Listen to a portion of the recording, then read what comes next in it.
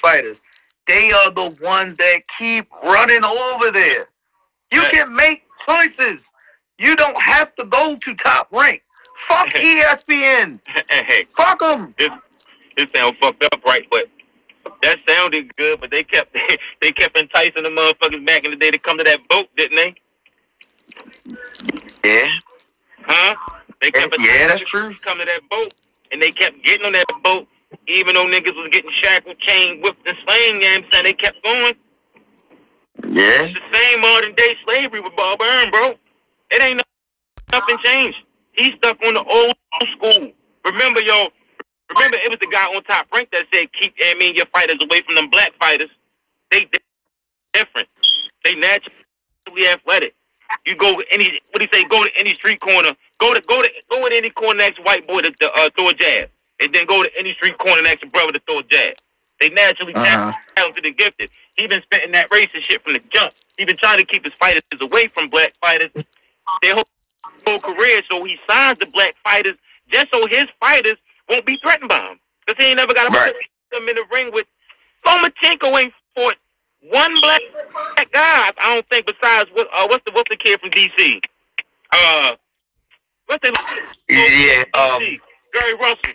Yeah, Russell. And then he fought Haney. He been fighting foreigners and shit like that the whole time. You feel me? Like you know what? It's funny how they try to save him though. And I'm talking about trying to save Loma because what was it? Linares that fought him. ESPN, they took his loss. He was undefeated. That's what I'm saying. Like I've always looked at how Top Rank, ESPN, they do shit that pisses me off with the whole pound for pound thing, and they disrespect the shit out of, in my opinion, Tank. And I'm a little biased to Tank, but they disrespect him with some things he say. And I'm like, come on, bro. Like, that's bullshit that Loma lost. How many fights he done lost now? 3? Yeah, 3 or 4. He got 3 losses. So he got the loss against Lopez. He got this loss against Haney. And he got the loss that he had when he went for the title. I think it was against Gary Russell. So I'm like, all right, you got 3 losses. But they keep saying you top 3 pound for pound. How? And that's that ESPN Top Rank shit. Yeah, and it was based off his amateur record. Listen to what you just said. Hey, bro. I know. Yeah, that's ridiculous. Criteria for pound. So what is your criteria for pound? To me, you cannot fight in one weight class and be pound for pound. I like that. That's a whole. Like that's hypocritical. Pound for pound. Pound for pound. So I'm saying you cannot say it. Let's do this because it's something that we've never done. Let's hear the Taz TV 410 pound for pound fighters right now in the game today.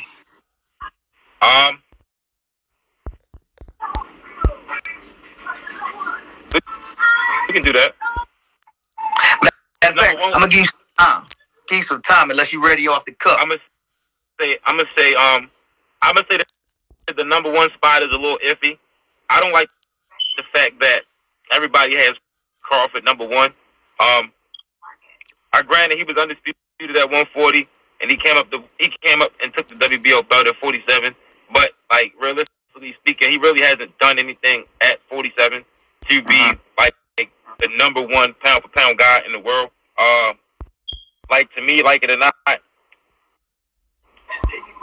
like Nelo's still like 1 to me, either only because, and it ain't a fandom or nothing like that, but the kid done really went from 154 up to 175. He's won at every weight class he's been at. He held title in every weight class that he's been in. Granted, he lost at 175, but shit, Sugar Ray Robinson went up to 175 and lost that title trying to get that fight. You see what I'm saying? No comparison, but yeah, bro. Like I still got Canelo number 1. I'm sorry, because even with the Bivol loss, he went for greatness. Like him or not, the always ducking y'all say you do. Like him or not, the accomplishments. Hold up. The accomplishments. But before we go too deep in the rankings, because we're gonna go there, how can we say that Canelo is ducking anybody when he's the champ? That man went and literally fought. Hold up, that man really went and fought the monster that everybody was ducking in Triple G. He fought him, and they fought 3 times. So, and to me, and I'm all, I always keep it 100. I think Canelo lost the first one. They gave him a draw, right? Gave him a draw. The second one was a modern day classic because in that fight, in my opinion, Canelo had established himself early. Triple G showed his heart the second half of the fight, and then the third part of the fight, Canelo showed why he was the man. Canelo was the number one, and then the third fight, Canelo was obviously better. A little younger fighter, so he was a little bit better. So I had to give it to him. But even with that fight, that was a very good fight. They had 3 fights, a legit trilogy that people could enjoy. So I'm agreeing with you. I think that the number 1 pound for pound fighter in the game is Canelo Alvarez. So hands down, it's Canelo Alvarez. Now I want to hear who number 2 is on your end. Before I give you 2, I'm gonna answer your question about the whole duck with Canelo. First off, Canelo didn't duck Charlo at all. They offered Charlo $7 million. Charlo turned it down. Yep, because he's the one doing the duck. No, Charlo was going through mental shit. So I thought that's ducking too. Nah, bro. I always call it. Now I can't really shit on mental health because I ain't gonna do that. He going through real. He's going through real shit, bro. Yeah. And I wish I still had the article that I could share with y'all. Now I'm gonna do the homework and find it, but I ain't gonna beat up on Charlo too much. I'm gonna leave it alone. I'm gonna leave it alone about Charlo. I'm gonna leave it alone about Charlo until I find the article. Boo wasn't nobody to fight. Let's keep it a buck. He ain't fought nobody. Now, right now, okay. He ducked Benavidez. Yes, he did. He ducked Benavidez the first time because he was supposed to fight Benavidez, and he waited for Benavidez to lose his belt on the scale to come up to fight Yildirim, get that WBC belt, and then go on his tear at 68. He go to fight Bivol, lose to Bivol. Benavidez destroys Plant. Bivol, because of the Garcia and Tank fight, PBC got the bag. $50 million. $50 million to fight Benavidez, right? Canelo, I want Bivol. But the problem, what makes it a duck is the fact that when he say he wanted Bivol at the same terms. How you gonna get the Bivol at the same terms when you lost? Bivol said he'd come down and wait and fight you in 68 for your shit. So that's what makes it a duck. You see what I'm saying? Because the money been put on the table and he's still calling for up top. Now, number 2, now, I'm going off of what you just said.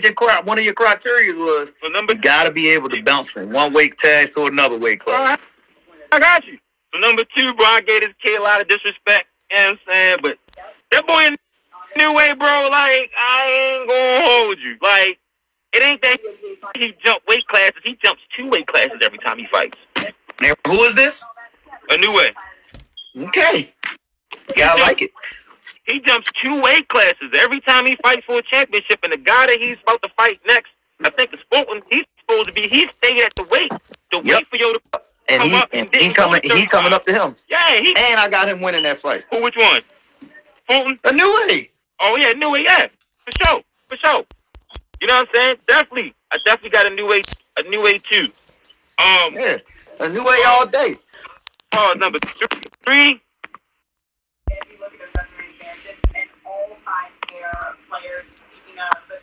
I'm in the air between putting Tank and Crawford at 3. All right, so watch this. I'm gonna be real nice, and I ain't gonna be biased. I'm gonna say Bud, and you know why? Because I watched Bud dominate at 140. Right, and he was undisputed, and nobody expected that man to do that. Because when we first seen him, he was a throw-in because another champion had got hurt. And he just came up from 35. And that's why I'm putting him there. I'm putting Bud there because not only did he come from 135, he was basically just a throwaway, just trying to go ahead and get a fight going. People say the card. He took advantage of his opportunity. He won the undisputed title, and he ain't never looked back. And if he beats Earl Spence and becomes the undisputed 147 champion 2 times. Kind of sound like the other person that I got at number 4.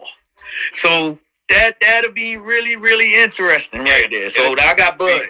I'll take if you're gonna put Bud there, I had to put Tank at 4. And I'm putting Tank next. And the reason So you put Lopez? Teofimo? Yeah. For sure. I'm just going off of hope. I'm only going off of what we just finished talking about, though. I know that. You saying? I got you. Tank got a Tank.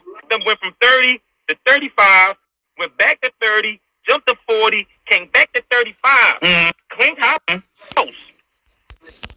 Clean house. Clean house. Yeah, but I'm looking. Hey, the man won the undisputed belt at 135, and he just beat the lineal. And he also got washed by a mop. You calling Kambosos a mop now? You just said Kambosos was good, and the man was about to die. No. I said Kambosos was going to beat Tio because Tio. Right, that's what I'm saying. Because Tio should have been fighting at 35. After he won that last fight, he said on stage he had a problem making that weight, and he should have never came. He should have went up to 40. He should have never fought Kambosos. He should have never fought at 35 again. Okay. He should have never fought at 35 again. Now we going back into the issue of why he was still right there fighting at 135. Because it was about the what? Trying to get the bag. Ego. Trying to get the bag.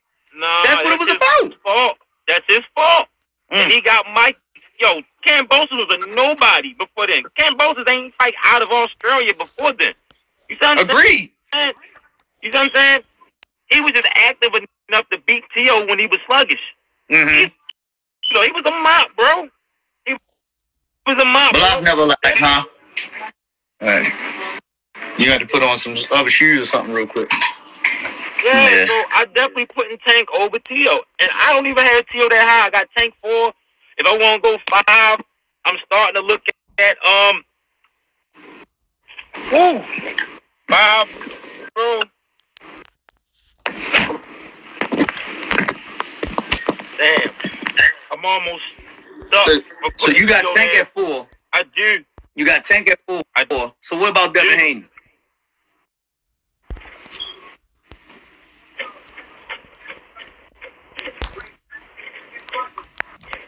Because I think we're agreeing on Canelo number 1. At number 2, we definitely saying that Inoue is at number 2. At number 3, we said Bud, right? Bud is at 3. I said Lopez because, and I'm giving you. I'm giving Usyk 5. Okay. And well, I got. Go ahead. I know I don't like heavyweights on the pound for pound list. Me neither. They're the top of the mountain. Me neither. They are heavyweights. But he was undisputed cruiserweight champion. Came up. You talking about Usyk? Yeah. He was undisputed at cruiserweight. But Anthony Joshua is a bitch though. He is the unified champion. He holds 3 belts at heavyweight. I get it, but Anthony Joshua is a sucker. We know so, that. All right. Listen, it's all right. The heavyweight thing is so crazy because, in my opinion, Wilder is the second best heavyweight right now behind Fury.